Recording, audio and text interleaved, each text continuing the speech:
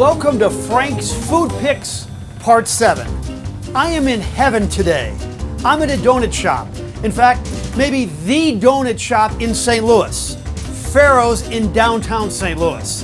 This place is so good that many donut shops around the St. Louis area actually buy from them.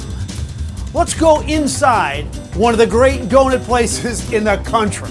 Actually, we begin outside on 7th Street. The light says to stop. Good idea, stop and eat. The sign is not real glitzy, doesn't have to be with these donuts. We like to put out a fresh donut every day, and I think that's what brings people here. They taste a really good product that they don't really get otherwise. This is 57-year-old Aman Aziz, a Sumner grad who has put his heart and soul into this business for 24 years. Now, how about that name, Pharaoh's? Aman was a Pharaoh, all right? And when I was getting ready to open up the business, I didn't want to put my name on the front. And when I happened to read an article about the great pharaohs of Africa, and Aman was one of them, I said, that's it, Pharaoh's Donuts. Let's watch them in action. Let's begin with the dough and Chef Preston Smith. As you see, I snapped it. Okay, it's important that we shape it up. And then another thing that's important is the flour. Now what the flour does, you probably already know this from your own experience of cooking, it stops it from sticking. Then it goes through the cutter. Then these twisters are shaped.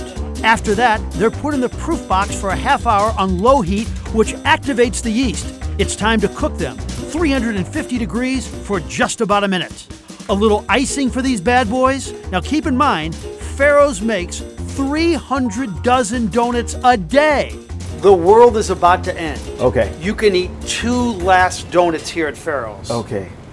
I would have to go with a glazed donut and a cake, glazed cake. Oh, wow. Wow.